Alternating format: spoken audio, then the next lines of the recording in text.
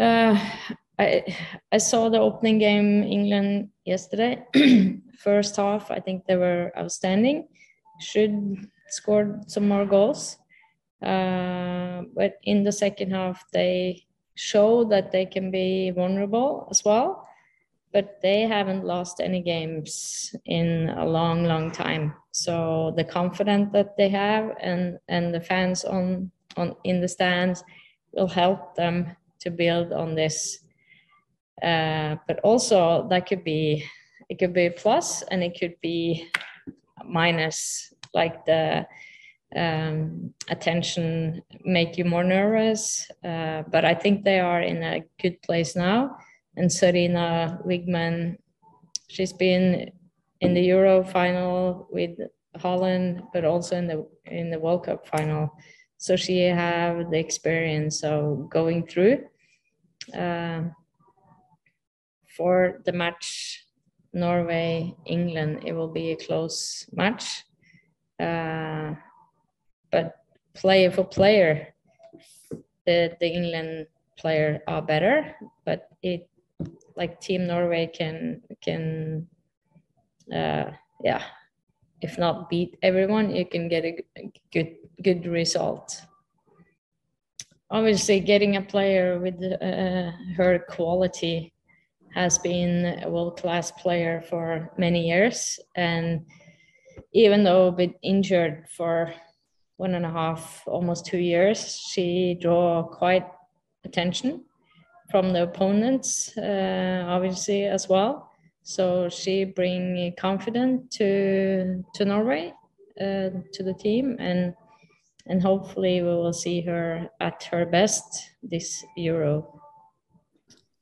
Well, I don't know her that well, only through seeing her play for Lyon and Champions League and all the big games that she stepped forward and be like a top scorer in all those games, and even coming back to Norway and scored as soon as she stepped on the field.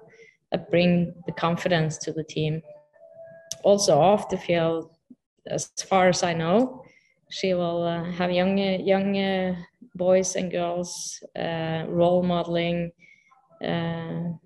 very focused on the next generation growing up, female role models and equality. So she brings more than on the field to the team, but also to Norway to put focus on equality and that aspect of the game as well. Absolutely, and that's in the women's game, that when you have the world-class player, you want them in the tournament so the fans can see them in their own environment. And obviously when Ada didn't play, you miss something. So you want the best player always to play in Euros and World Cups and Olympics. I think when you lose a world-class player, you can either don't believe this can go all the way, or you can build on that and bring more energy, more team commitment. And I guess Spain want to win something, and maybe this is the time to step up and show that they have a quality team all over. I think the most important game they play is tonight against Northern Ireland, and also Austria will be a key game. If they get a good result against England, that it will either be in Northern Ireland or Austria, probably.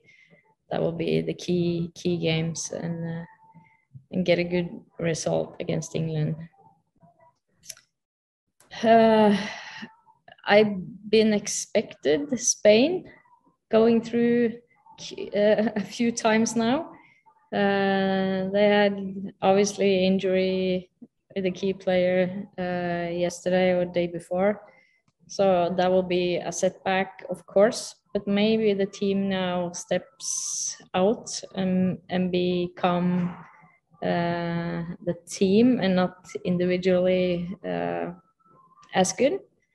But still, they have some key players that will manage to do well. And most of them are playing in Barcelona, so they know how to play and know each other quite good. So I think Spain this time can be a threat.